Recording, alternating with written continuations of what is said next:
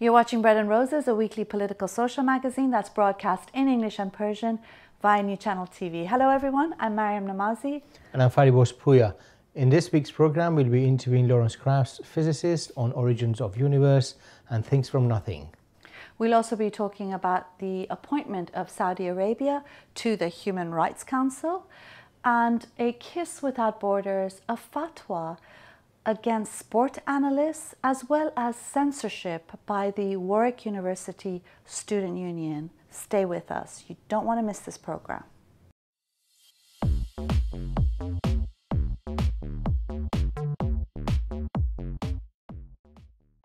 The UN has appointed a representative from, guess where, Saudi Arabia, to head, yes, to head the UN Human Rights Council. But that's end of UN Human Rights Council credibility. What's the point? I would think so. What's the point of appealing to United Nations Human Rights Council for violation of human rights? Because the head of that organization is from Saudi Arabia, who doesn't respect any human rights. Slightest dissent in that country is not accepted. Rauf Badawi in prison for tweeting and writing a blog.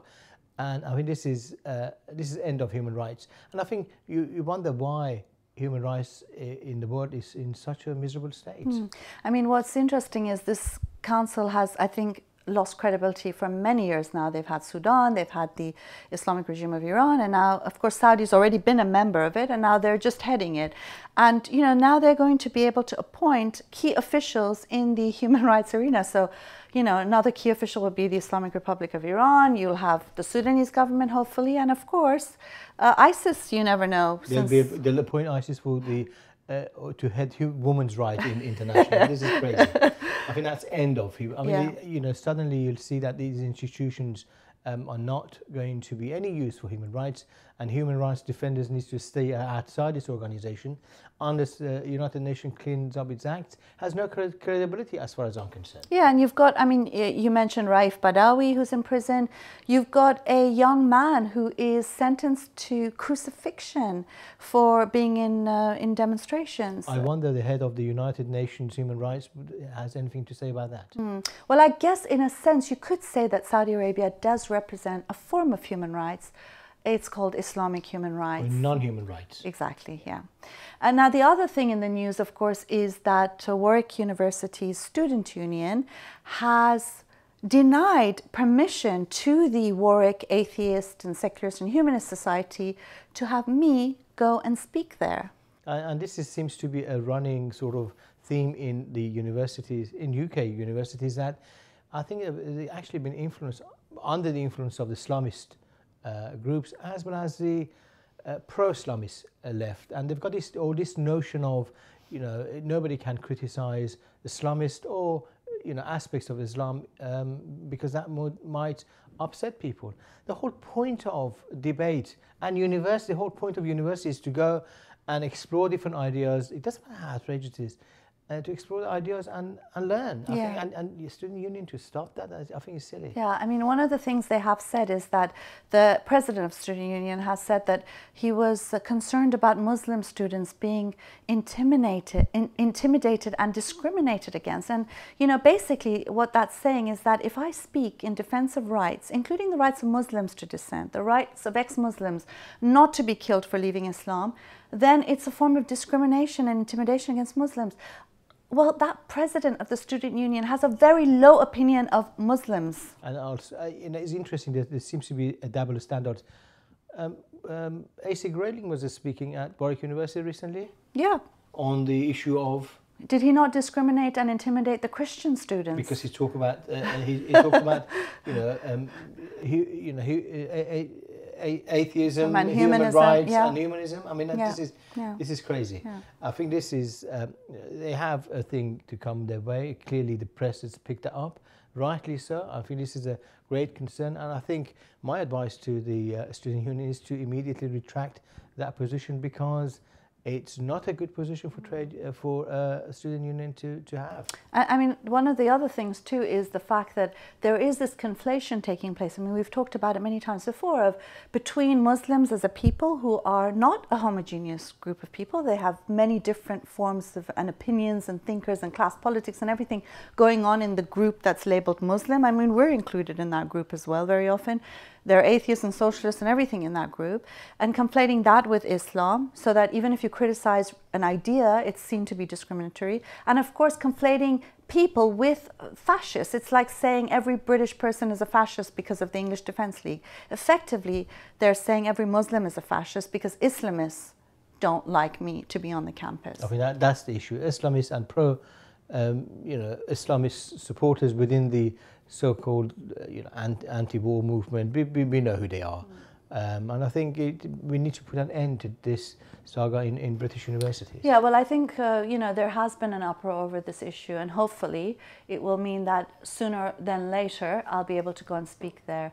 But again, I think it raises some very fundamental issues about what is the role of universities, a place for free thought and discussions and debates, and also how far are we going to allow Islamists to actually decide who can and who cannot go on universities, Islamists and their supporters. And the narratives, I think that's important. That's the Islamist narrative. Yeah.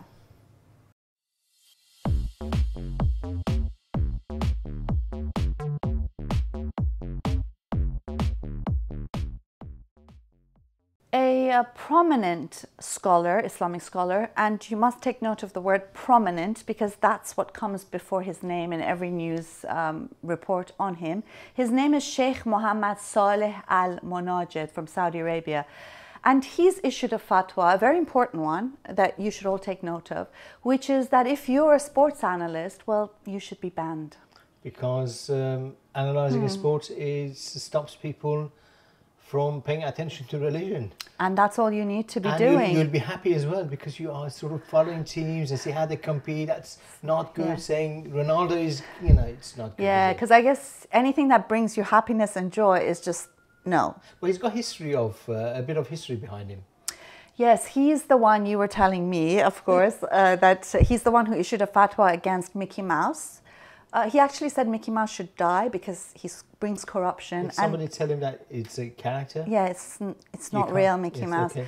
And he also is the one who issued a fatwa against building snowmen. Because the snowmen don't have any souls and you shouldn't... No, because you're not supposed to build anything that looks like a person because then you have souls. I see. You're representing souls. You can only do trees. And he's even given a list of things you can make with snow, like trees and buildings and stuff like that. He's full of it, isn't he? He's full of it. But there are people who are, rightly saying this is ridiculous, but from a very strange position. No, some people have said, actually, this is not against the sports. Sports in Islam is okay because Mohammad, the Prophet of Islam, and his wife, they used to race each other.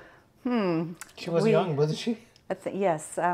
We won't comment on that. Well, so, fatwa of the week is, for those of you who are sports analysts, be warned.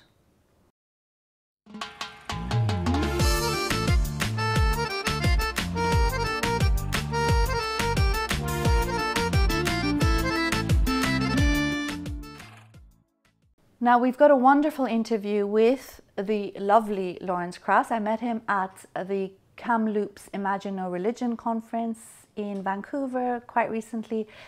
And, I think it's amazing how he does bring such, very difficult subjects. He makes them seem quite easy and quite accessible. And I guess that's one of the things about him and people like Richard Dawkins. I agree, because when you listen to Richard Dawkins and Lawrence Krauss, you'll see, first of all, the passion for science and sort of human thinking and looking at things differently. It's amazing. In itself is very attractive. At the same time, the idea that he discusses in terms of things from nothing, particles popping in and out of space from it's amazing. It's mind-boggling. And the questioning your thoughts and your given assumptions all the time is amazing. And so you see how much science has advanced in the last 30 days that I... 30 days. 30 years that I remember last time I... Yeah, we don't want to know about your age now, right? Yes. But, I mean, listen to this interview now. When I heard him speak, when I heard the video, the interview just again before the program, I was taken with, you know, just the whole magic of reality, which is the title of a book by Richard Dawkins. It is really magic, and you don't need magic when you've got this wonderful and interesting reality. Watch this interview. Lawrence Krauss, welcome to our program. I wanted to ask you about this theory of yours that some things come out of nothing. Can you explain that? Sure. And first, I want to make a point. It's not a theory of mine. It's just what we've learned on the basis of what we learned about the universe. So what I talk about is based on well-known physics. It's not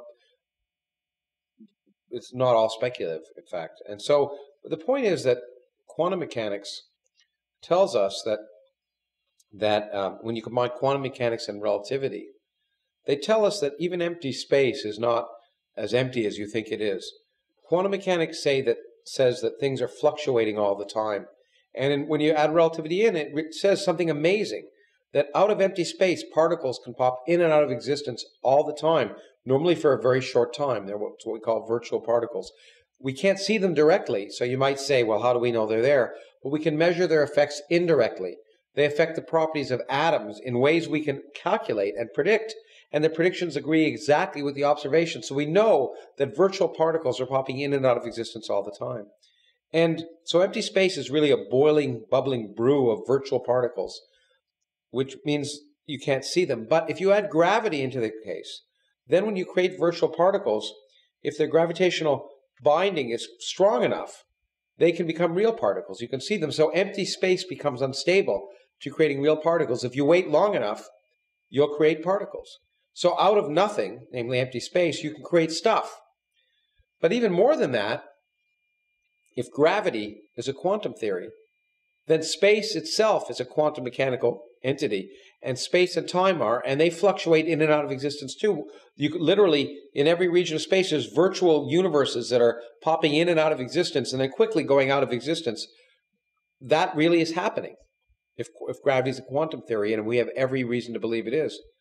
And that means, again, it turns out, if you were to create a virtual universe, a very small region of space that had zero total energy, it could exist forever. And it turns out when we measure our universe, as far as we can tell, the total energy of our universe is zero. The positive energy of matter is countered by the negative energy of gravitational attraction. And therefore, if you were going to create a universe out of nothing and you asked what would be its properties would be precisely the properties of the universe we see. This doesn't tell us it actually happened, because we don't have a theory of quantum gravity, but it's all plausible. And the point is, we can therefore start with no space, no time, no particles, no radiation, and we can end up with a universe with 100 billion galaxies and 100 billion stars. So that supposed miracle of how you can get all the stuff out there when there was no stuff is not a miracle at all. Let's see, yeah. So how did it all happen? What's the current knowledge on that? Well, we don't know exactly how it happened at the beginning. We know that it's quite plausible.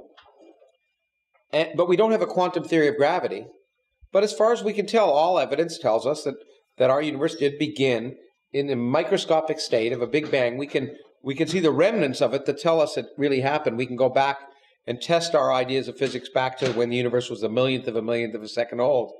But we don't yet know the physics at the very beginning. And not knowing is fine. In fact, it's a central part of science. It's what makes it different than religion, because you don't make these assertions about things you can't test, nor do you claim to have absolute knowledge. We learn about the universe, and it keeps surprising us. But the Big Bang really happened. It's not a hypothesis or a theory. We can measure so many aspects of our universe, and it was once smaller and smaller and smaller. We can't go back to t equals 0, but we can get very close. And this whole thing of quantum theory, it's quite confusing and very weird, as people say. Why is that? Well, quantum theory is weird, but the universe is weird, and that's okay. It's not surprising. In some sense, it's surprising that we understand anything about the universe, because the universe isn't created to please us. And moreover, we evolved in the savannah in Africa to learn how to escape lions, not to understand quantum mechanics. And so it's amazing that we've been able, with our brains, the techniques of modern science to learn enough about the universe to discover that at fundamental scales, the universe behaves in ways that appear to be crazy. But it's again, that's the case not because we want it to be the case, but because we measure and that is the case. And the universe is the way it is, whether we like it or not. And I think some people find that worrisome, but I find it incredibly exciting because it means that we can open our mind and be surprised and learn that our myopic picture of what is supposed to be the case is not always the case. It's not just true for physics, it's true for our ideas of society. What we may think myopically or right or wrong based on something that people wrote thousands of years ago, we find that now that we understand the universe better, those ideas are simply wrong. Well, you mentioned about us being Africans. How is that? Well, it turns out we now know that modern Homo sapiens evolved out of Africa. A different group of early modern hominids called Neanderthals probably left earlier, and then we came out later out of Africa, and we can now begin to date these things. Around 40,000 years ago, we entered what is now modern Europe and also propagated out through Asia, what is now Persia and Asia, and then all the way through to Australia. And we can see that, in fact, the Neanderthals disappeared about the same time we emigrated out, Homo sapiens, and that strongly suggests that perhaps we got rid of them. Although we also interbred with them. About 3% of the modern Homo sapien genome is Neanderthal. And we know that because we've been able to dig up Neanderthals and find some of their DNA. And we can compare the modern human DNA to the Neanderthal DNA. When you hear all this, it sort of makes you understand why people like religion, because it's much easier. Well, it makes it much easier, but it's much less interesting. It's much less fascinating and remarkable. And so I'm kind of sad that people are interested in something that is kind of bland by modern standards. People should be interested. It's amazing, and we're fortunate to live in a time when we've discovered all of this. And wouldn't we want our children to be amazed by the reality of the universe rather than shield them from that amazement? We would want them to understand, to have the benefits of everything we've learned as human beings over thousands of years. And part of the benefits of that is understanding reality for what it is. You sound very passionate about science, and some might say that science is a sort of religion. No, because the great thing about science is it's not a religion, because I can hope for something to be the case, but the minute I discover it's not the case, I throw it out like yesterday's newspaper. So faith is something where you assume you have the answers before you even ask the questions. In science, we ask the questions and we let nature give us the answers. Okay, thank you very much. Thank you.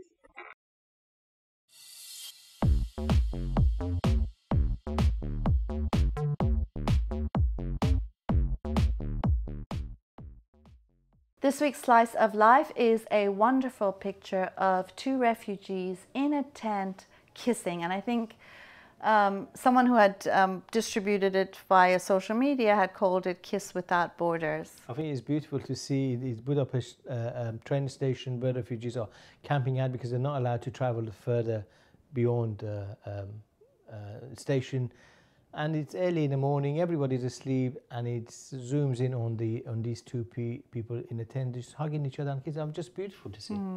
Yeah, it is a really, really lovely picture, and it is very heartwarming, especially to see that sort of love, you know, despite all the tragedy around them and the fact that they don't know what awaits them when they're going to reach a place where they can begin their lives again, and yet, you know, that love and tenderness is there, and it's really wonderful.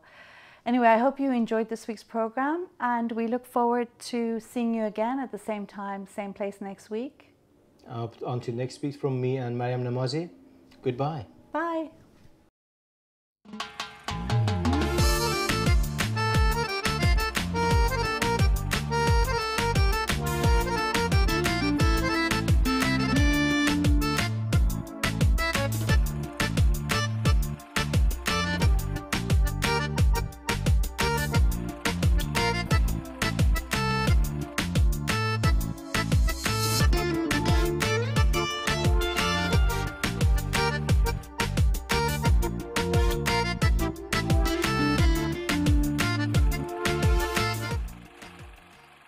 Hi, I'm Maryam Namazie. And I'm Fariborz Pooya. We're hosting a program called Bread and Roses. It's a weekly program that's broadcast in Persian and English in the Middle East and North Africa, primarily Iran as well. And it's also shown on YouTube internationally. And we've been doing this since last May. We're coming up to our year's anniversary, and we've had quite a lot of fun making these videos. We discuss taboo-breaking, free-thinking ideas. The Islamic regime of Iran has called us immoral and corrupt. And that's why you need to support us. We are the alternative voice in Middle East and North Africa. Of corruption and immorality. So do support us. Here's a short video from Patreon that explains how you can help us with even just $1 a week. That's nothing. Support us.